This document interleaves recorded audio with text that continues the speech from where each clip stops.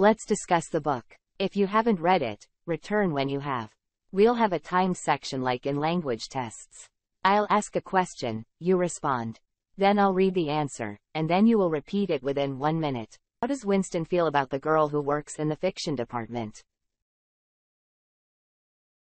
Winston initially dislikes the girl who works in the fiction department.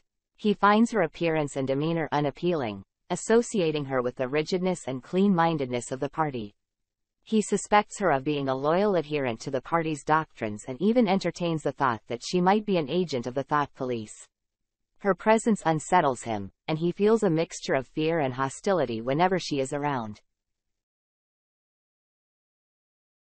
How does Winston feel about the girl who works in the fiction department? Winston initially dislikes the girl who works in the fiction department.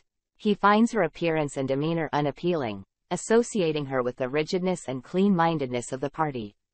He suspects her of being a loyal adherent to the party's doctrines and even entertains the thought that she might be an agent of the thought police. Her presence unsettles him, and he feels a mixture of fear and hostility whenever she is around.